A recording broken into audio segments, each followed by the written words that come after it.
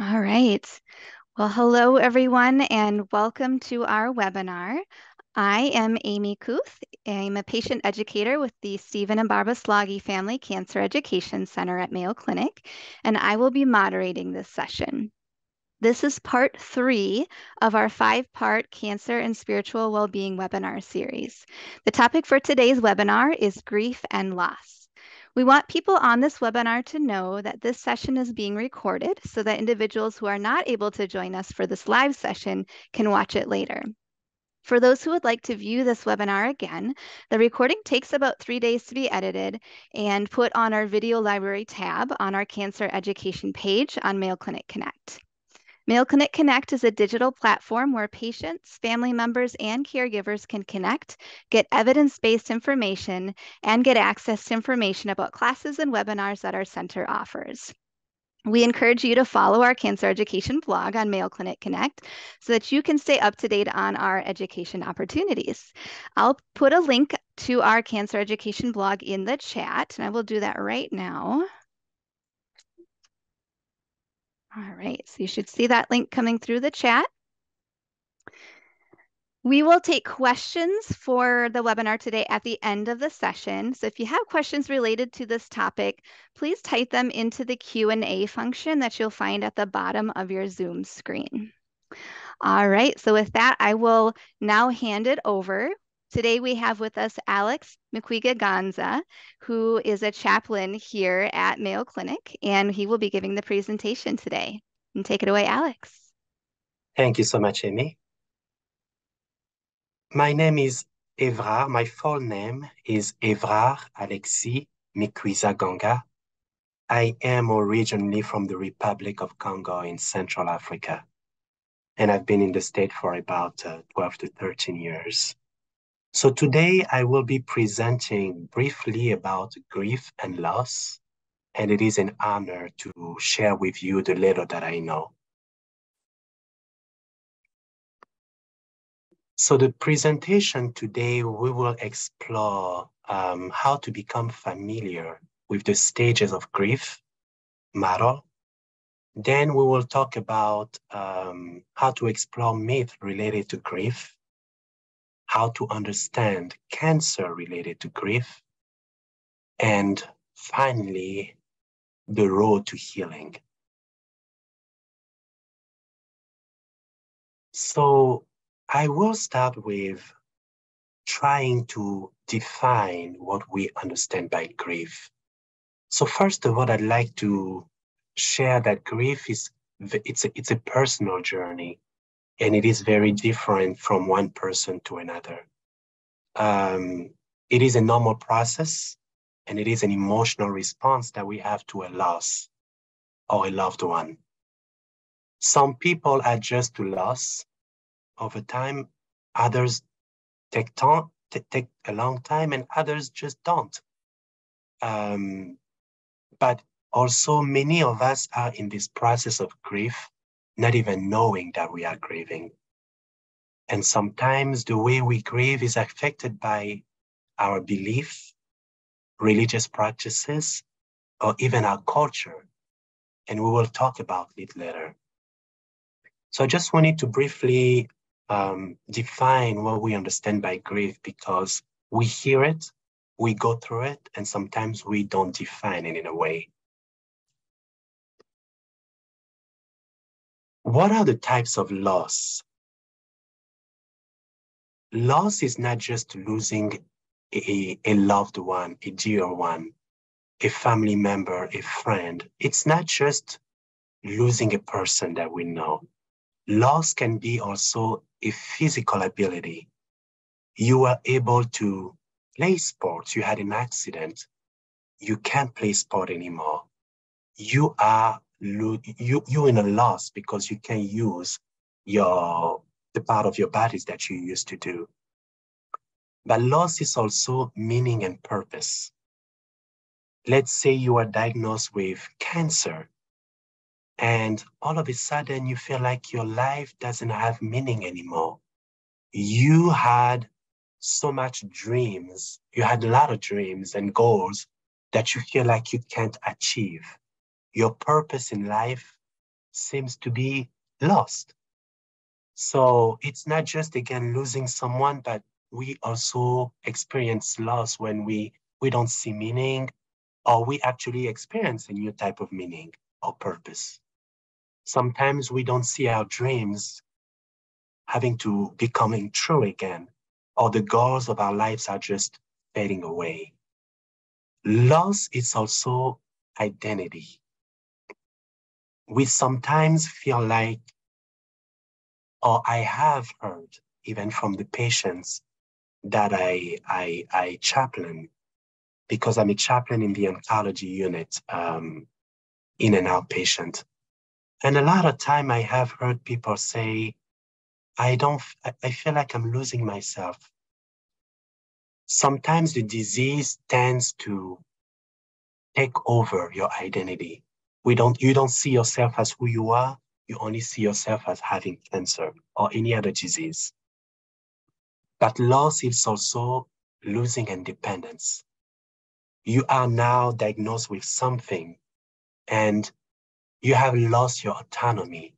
Someone else is taking care of you. You have so much help and you used to be so independent and now you can't anymore. So those are the different type of loss that we sometimes experience, not just limited to it. There's sometimes more, but those are the biggest one that we experience. So those are the different type of loss. I just want you to know that it's not just when you lose someone that you feel like you're grieving or feel like you've lost, but it's also when you can be using things that you used to do. You have lost your identity, your independence, your dreams, your meaning and purpose. Those are all the loss we experience. What are the types of grief? The first one is the anticipatory grief, which usually happens before the loss. And not everybody goes through it. It's particular to some. Some people experience it, others don't. I have heard from some of my patients, they were just diagnosed with cancer. And all they could think about was, this is over. I am dying. The person is not dead yet. Or just feeling like this is it. They don't even think that it is possible to experience complete healing, to be healed from the cancer. So their mind goes straight to the grief and they start thinking about all the things that would happen down the road. Or they don't even think that all they're saying is, even though I heal from this cancer for a little bit of time, the cancer will come back. So their mind just goes there already. So they're grieving. And if it's a loved one who goes through cancer, we already think about what's going to happen. So our mind just goes on a path before we even actually start grieving. And there is a normal and common grief that happens right after a loss. And again, this is very much different than depression, but it is the most common one we see. And the complicated grief, which sometimes takes longer than usual. It just takes a long period of time and it affects a lot of areas of our lives. So these are the three types of grief that we experience most of the time. So now let's talk about the three stages of grief, different than the types of grief. We have numbness, disorganization, and reorganization. I just want to point out right now that the way we grieve isn't the same, like I said earlier, from one person to another. We're all different. We all experience it differently. Some people would start with numbness in their grief process. Then they would go to the disorganization stage and then reorganization. Others may start with reorganization stage of their grief and finish with numbness. and others might start with disorganization. I'm just trying to say that it's different from one person to another, and we all experience it differently. But today I will start with numbness and follow this path. What is the first stage, or stage 1 of numbness? In this stage, people experience shock. We were just given the news of having cancer, and it feels like it's still a dream. It feels like you haven't quite heard well. It feels like you you do not want to believe that you just heard what you heard. And sometimes you are in denial, or we are in denial when we experience that stage. And again, not to say that all those stages happen. It's some of them do, and sometimes all of them do at once. But we also sometimes try to avoid it. Again, you just received the news of having cancer. And it could be your coping mechanism, trying to avoid the situation and try to busy yourself with something else just so that you don't think about what you just heard. It is hard. And a lot of time we push people away. People who realize that you are actually going through something serious, you push them away because you don't want to actually sink down that news that you just heard. So we have shock, we have disbelief, we have denial, we have avoidance, and sometimes we push people. And the goal again is to make sure that if it's either you going to grieve or a loved one, that you would be able to recognize where you either are or where a loved one is in some of those stages. The second stage is disorganization. And it can either happen around you physically, or it can happen in your mind where you just can't seem to focus. Yesterday, you were able to play sport. Yesterday, you were able to hang out with your friends. Yesterday, you were able to walk on your garden, blow the snow. And the next day, you happen to be in a hospital. Things happen rapidly. It's unpredictable. We have conflicting feelings, and it is difficult to carry on with everyday's life. In this stage, things seems to be chaos, and we can't seem to focus in our mind and around us. This is the disorganization stage. In stage 3, reorganization. In that stage, oddly, we think about people. I have talked to some family members whose loved one was just diagnosed with something. And they just couldn't help but thinking about someone else. They said all of a sudden, they felt the need to reconnect with other people that came in mind. It's quite weird. We don't understand why, but in that state, we just try to reconnect with people, and relationship seems to matter. We try to re-engage with people that we haven't talked in a while. We want to make sure that they're doing okay. We want to make sure that they are there with us, for us, or that you are there for them. Oddly, again, this is just a stage where relationship matters. And accepting life is just different. So we try to go straight with thinking about someone, and you just feel the need to be around or to reach out to someone else. So now that we know what is grief, now that we can define grief, Now that we know the different type of grief and the different stages of grief, let's try to see how we can walk through grief and loss. The first thing that I have heard being very helpful for most people going through grief is that it feels good to open up. Trying to explore ways in which this grief is affecting you. Attend a group of grief. It's either in a group or it could be one-on-one with a therapist, or simply as reaching out to a good friend or a family member to be able to hold you, to hear you, to be next to you.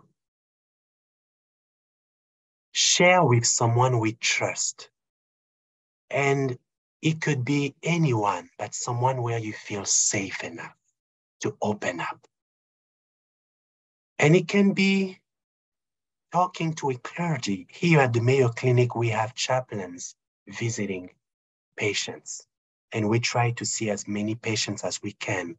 But when you get a chance to have a clergy, a chaplain coming to see you and visit with you, take that chance to open up. Take that chance to process what are the things that are going through your mind. People have said that it has been very helpful, just having to process things out loud rather than inside. Because sometimes when we process things inside, it is different than processing with others.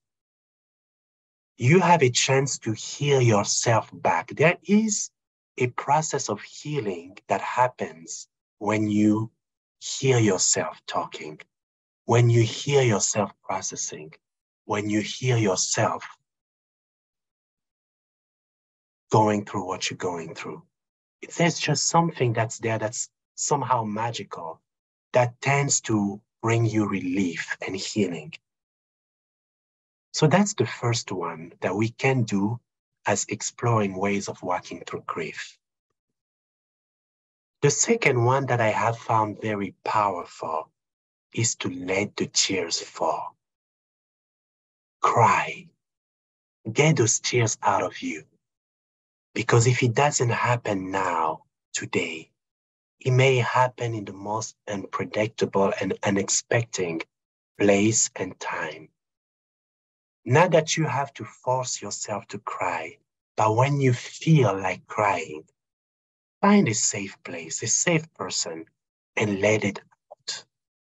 Crying provides some type of physical relief. And again, all those different ways, to me, this is the path to healing as we are exploring them. But just allow yourself to feel the pain.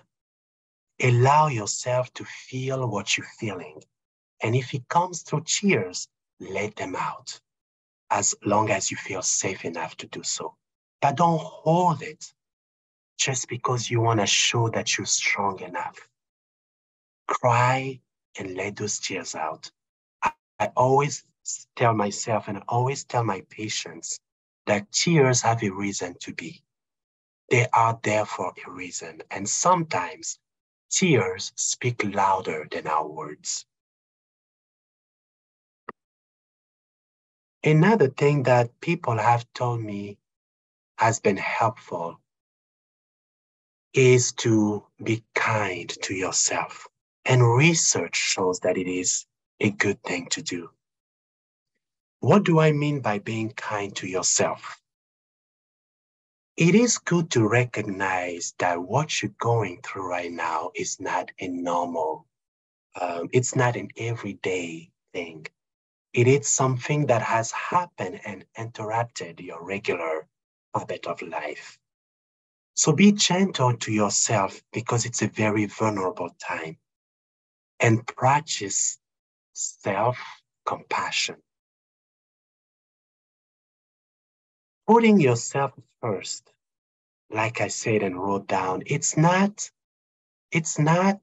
selfishness.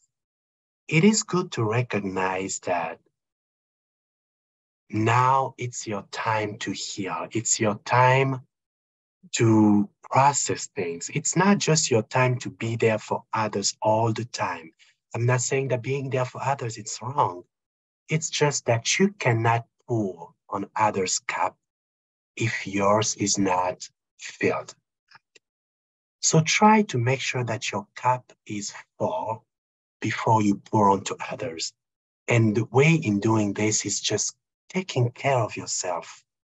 That's what I mean by putting yourself first. Being okay with how things are unfolding in the moment.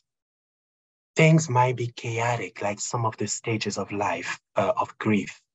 You might be in the stage of disorganization, and things don't seem to be smooth as they used to be. Things seem to be just chaotic. And it is okay to say that this is part of what I'm going through right now. And it's okay to let it be. It's okay to say, I will be disorganized for a minute. If this is what I need, I will give myself that. So be okay with how things are coming your way. And again, if you need time to process how things are unfolding, why things are unfolding this way, talk to someone. It is good to bounce ideas with someone and hear yourself back or hear some ideas back to you. But be okay, because it is okay to let it be the way it is. It is good to acknowledge your feelings as they come. It is good to realize that you are doing your very best. You're not forcing things to be the way they are. You are trying your best to work through it and to get to the end of it. So again, remember you are doing your best, and that's very important. No matter what you're doing, it is your best at the moment. Don't let anyone tell you that you could be doing better. You are doing your best. Your loved one is doing his best or her best to go through it. So these are the ways of kindness that you can apply to yourself as you or a loved one is going through grief. And that's also very, very important. Another way is to share yourself with others as you feel fit or as you find the energy to do so. Some people I have heard have told me that when they have experienced grief, they just felt like they needed to go help someone else. It's not necessarily that they are in denial. It's a sense that they have deep in their gut. They feel like participating in something bigger than themselves. It's just to put your hands in putting a smile in another person's face. Just feel like you're being useful or doing something powerful and impactful. So some people have found to be sharing themselves with others by either joining an organization or, like the picture shows, go do some gardening with others or just go help people in need. Some people have experienced that need as they were going through grief, and they have found it to be very helpful. He has helped them heal. By giving, they found healing back to them. So encouraging others going through similar things, it's another way of finding healing back. Finding a way to share your talents and your gift is another way of finding healing. Because some have found that it's not helpful to them to just be there and mourn and mourn and mourn. They have mourned for a while. Now they felt like they needed to help someone else mourn or just help someone else. So sharing yourself is another thing that you can explore or that you can help a loved one explore as you see that person being so gifted or the talent that you recognize in someone or in yourself. And again, it's always a matter of just trying and see if that helps. If it doesn't help, well, let's explore different ways. The biggest one, not so much the biggest, but one of the most important thing and the most common thing that I have found with people experiencing healing is to accept the reality, the new reality. By embrace the present. You're grieving right now. It is not a bad thing. It can be both the good and the bad. Just accept them all. Let it come to you. Let it be. The fact that you are out of sight of a loved one who has passed doesn't mean that you are forgetting this person. You have lost someone and you're trying to move on to something else. That doesn't mean that this person will be forgotten. A lot of time people trying this out feel like they're experiencing guilt in the same way because they feel like they have moved on either too quickly or they could have stayed in that pain for a while. But if you feel the sense to do something else, go ahead and do it. A loved one would not want you to suffer. A loved one wouldn't want you to be miserable. A loved one wouldn't want you to cry the rest of your life. Actually, if it's someone who loved you, who has passed, that person would want you to enjoy life for the both of you, for you and for remembering this person. That person would probably want you to move on. But accepting has been a big tool that people have found very helpful. Things may never be the same. Things may look different moving forward. And again, you can choose to accept all the changes. You can choose to live with what life looks like. But remember that things may never look the same. But when you accept the fact that things will be different moving forward, some people have found some kind of healing. Acceptance is huge. And again, it's not as easy as saying that I accept and finding acceptance. It's sometimes people that I have talked to anyway, with cancer, have told me that they have tried. They have first experienced numbness, shock. They have gone through all those different stages. And they have finally come to a place of saying, you know what? This is going to be my life. I'm choosing not to stay there the rest of my life. I'm choosing to make a step forward. But they have expressed all their feelings. They have processed their feeling. They have processed their grief. And now they are in a place where they feel like they can accept it. You can find new meaning in life. You can find new purpose, again, as you find it fit. Some people have been diagnosed with cancer. They weren't able to do necessarily the same things that they used to do before, but they have adjusted their life. They have found new meaning. They have found new things that they can find purpose in. And they went with it. So things are different now, but we tend to just say, you know what? I will give this a shot. I will give this a try and see if I can live with it. And some people, and it has worked for some. I'm not saying that it will work for everybody. But remember, if you feel the need to stay in whatever of those three stages that I mentioned, stay as long as you need to until you feel like it's time to move forward. Don't rush things. Don't force things. As they come, feel it and see what works best. I have mentioned earlier in my presentation that sometimes cultural belief and religion impact the way we grieve. Some cultural background influence and shape the expression of our grief. It can even provide a sense of structure or routine during the chaotic time. What I mean by that is, in your culture, some people may not go through the exact same thing as some of the other culture go through.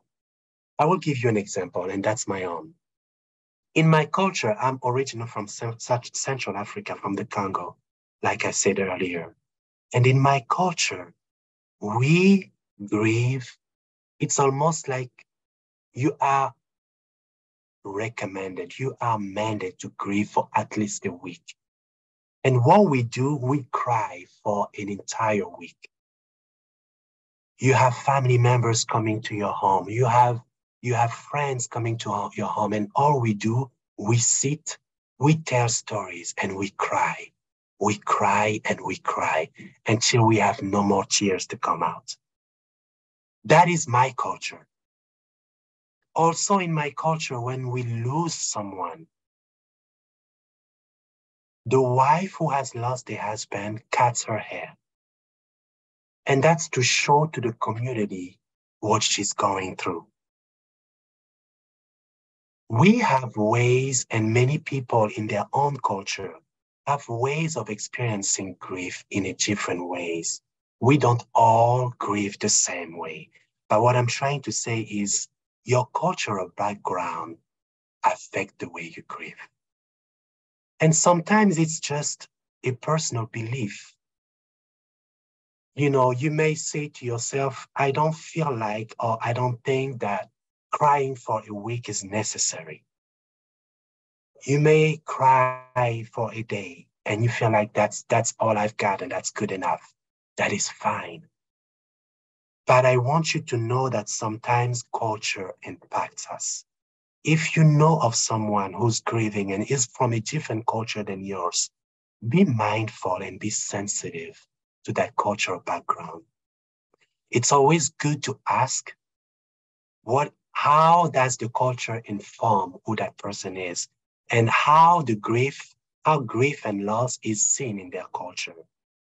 That person can tell you how they do things, and that can actually be helpful for them. It can be either a reminder of who that person comes from and allow this person to grieve just the same way here. But also in some culture, crying is just not acceptable. In some culture, they are asked to keep their tears inside. And some people go to grief being completely and entirely silent. But that doesn't mean that they are in denial. They just internalizing things. They are processing their grief in a different way. So culture and personal belief affect all of those different areas in our grief process. And another important thing also is religion. Not everybody's religious, obviously. Not everybody's spiritual. But for the people who are religious, religion affects the way we grieve. Some people have found peace, knowing that even though a loved one has passed, they are in heaven now. And they are comforted by it. They can tell themselves, I have said goodbyes, but I haven't said farewell. That person might still be around me, or her spirit might still be close to me. Some people have even experienced a touch on their shoulders once in a while. Some people have seen butterflies. And these are all the things that affect the way we grieve, and we find hope in it. But also some people in the religious aspect of it feel, they believe in the afterlife, and they feel like they will see their loved one again. And if it is you that's going through grief and you are religious and your faith has a big place in your life. Some people have told me, Alex, I know you might feel bad for me, but I am in a good place because my Lord tells me that I'm in a good place. So they find hope, they find healing, and they don't freak out. They just accept it. And they are in a good place with the Lord, with their God, whatever religion, whatever practices they have. So religion belief also affect how we grieve. But don't be too quick to say of someone that it is in one or another stage, because these people might be in that stage, but experience it or show it in a different way. They may not cry. They might cry for a whole week. They may not be chatty. They might be silent for a whole week or a month or even years. So all those affect who we are. All those affect how we process things, and especially grief. So as you are aware of all those different aspects of what makes a person culturally, personally, and religiously, you know that everybody goes through grief differently. It cannot be the same from one person to another. It can be obviously the same, not cannot, but it can be the same, but it might look different. And when it looks differently than yours, don't be too quick to assume that the person needs to cry. You can always suggest to bring that person to a safe place to let those tears down. But when that doesn't happen, let it be. So that's what I briefly just wanted to talk about, how cultural belief and religious belief affect the way we grieve. So in a summary, what can we say about grief and loss? I think it's very important to know that it is a normal thing. Grieving is totally normal, and it is a natural way of reacting to a loss. The social, cultural, and religious spirituality, whatever you practice, those dynamic influence our response to grief. Exploring ways of living with it can be very good, but be aware of that presence, be aware of that grief, either in your life or in your loved one's life. Healing from loss is possible, but you may never forget the person you've lost, and that is okay. Reality is that some people may never heal from their loss.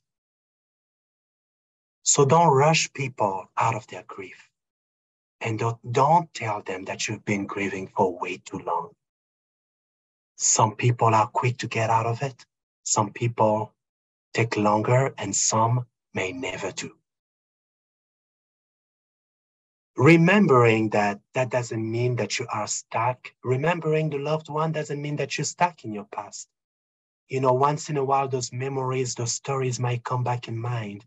But again, don't feel like, gosh, I'm still grieving, or even though you have healed from it, don't feel like you're still there and it is a bad thing. You're not stuck in the past by choosing to move forward. And it doesn't mean that you are betraying your loved one by choosing to move forward.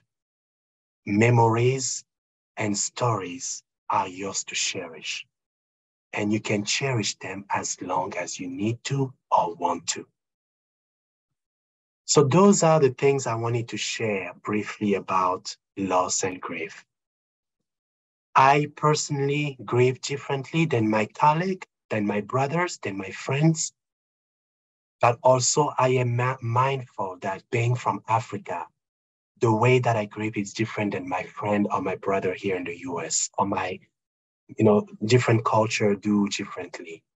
So as you are aware of all those different aspects, that might be helpful in helping someone else or in helping yourself walking through grief. So that's what I wanted to share with you. and I will pass it back to Amy. Thank you so much for listening, and I hope that it has been somewhat helpful to you. Wonderful. Well, thank you, Alex, for that great presentation. We will now go into the question and answer portion of our webinar. So I'll pause for just a moment to allow people to type their questions. And as a reminder, if you have a question related to this topic, you can just type it into the Q&A function that you'll find at the bottom of your Zoom screen. And while people are typing their questions, I did want to address one question that we got a little earlier, a participant wondering if these chaplain seminars will be added to the spiritual care channel. They say that these are very well done, and they also say, Chaplain Alex, I am so proud of you. So wanted to share that. These webinars are currently, they are not posted to the spiritual care channel, and I'm assuming that this person is referring to the Mayo Clinic spiritual care channel. But that is a great idea and something I can certainly look into. We do have it. These are posted on the Mayo Clinic Cancer YouTube page, as well as the video library that I referred to in my introduction on our Mayo Clinic Cancer Center education blog. So it's posted in a couple of different areas, but thank you for that suggestion. That's something I'll certainly look into and see if that's something that we can do. And the other thing I wanted to address is that Alex, one of your slides mentioned online support groups potentially at the Cancer Center. So I did want to let people know that that support groups are out there and open and available for you to get support. The best suggestion I have to get connected to a support group is, well, there's a couple different ways. So you could go out to Mayo Clinic Connect, which is where our cancer education blog is, or our page is, but it's also a much bigger platform that has a variety of different online discussion groups or support groups available. So you can just go to the support groups tab on Mayo Clinic Connect, and you can search for groups there and get connected that way. I would recommend searching for if there's a specific cancer type that you want to get connected with other people with a similar diagnosis or experience. You could type in that cancer type and see if there's a group that comes up that feels like a good fit for you. There are also loss and grief support groups available on Connect as well. If you're looking for something that maybe isn't kind of that online discussion format, you could also contact one of our patient navigators here at our Cancer Education Center, and they can try to get you connected with a support group, either virtually. A lot of them are being done virtually over Zoom right now, or in person, if that option is available as well. So to get a hold of a patient navigator, you can go right out to our cancer education blog page on Mayo Clinic Connect, and then you just click on the patient navigator tab, and the number and the email to get a hold of them is on there. So just a couple of suggestions if that's something that you're looking for or interested in. All right, so let's move on to some questions here. This person is wondering, are there any specific resources that you recommend on this topic, like books or articles or websites specifically?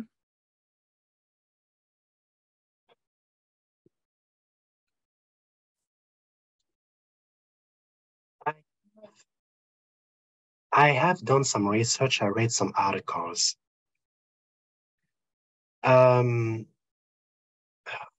There's one that I cannot remember specifically the title of the other article.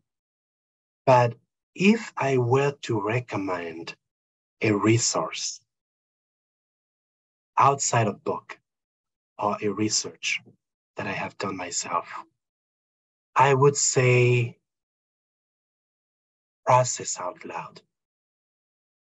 Get a place to process your grief or encourage someone to process their grief out loud.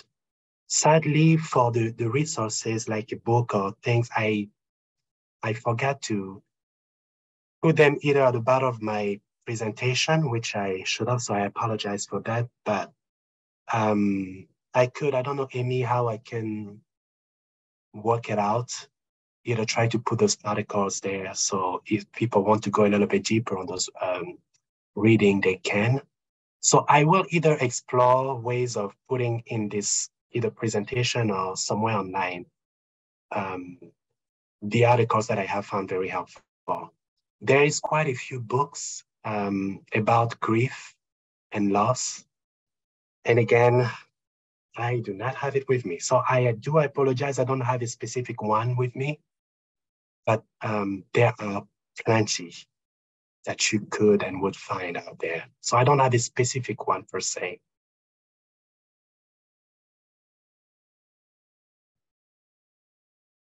All right, thank you. Yes, we can talk about how that might be possible. Trying to brainstorm and rack my brain right now, but so yeah, we can see how we can get that information out. I would say if there is a person specifically looking for resources, maybe the best way is to reach out to the Cancer Education Center. You'll see our email on the Cancer Education page.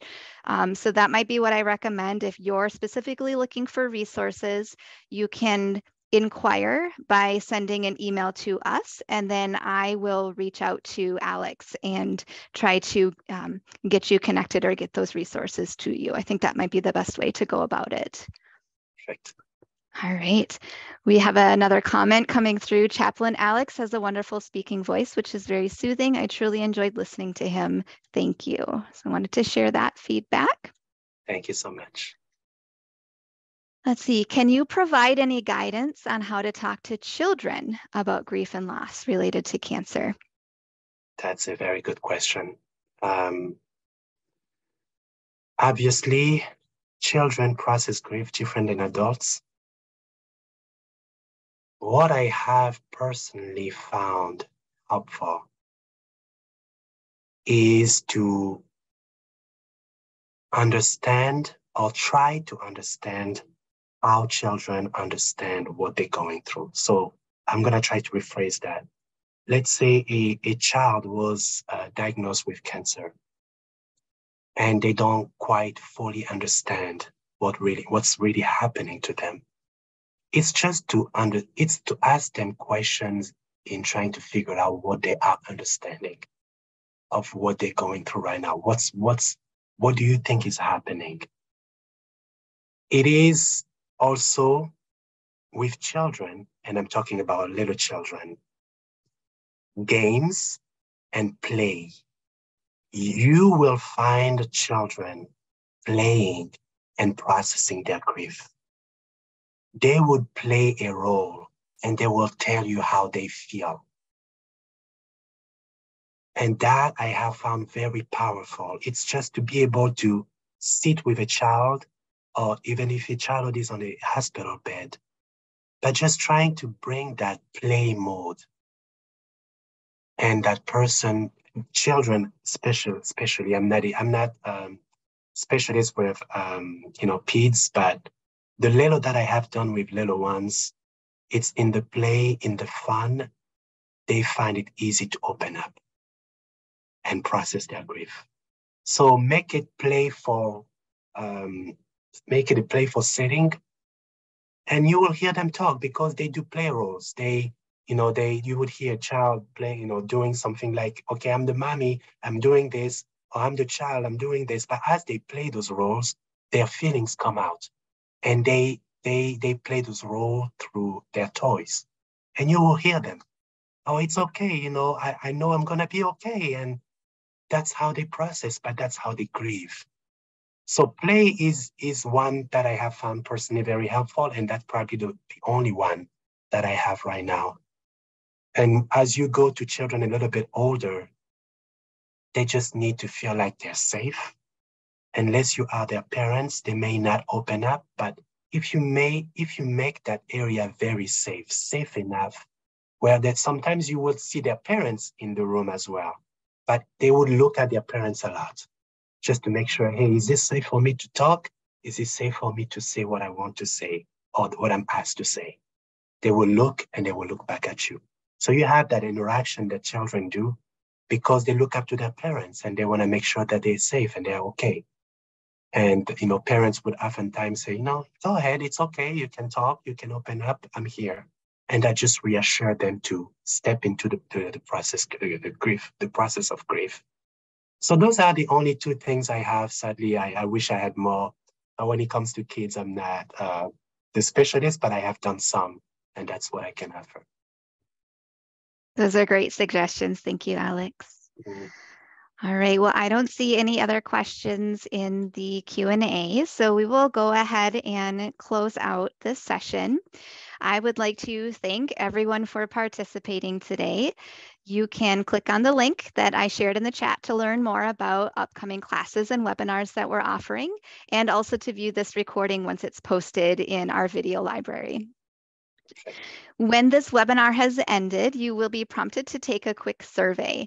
We really appreciate your willingness to fill out this survey, as your feedback is very helpful to ensure that we are offering educational opportunities that are going to be valuable to you. So with that, I will say thank you and have a great rest of your day. Thank you to all of you.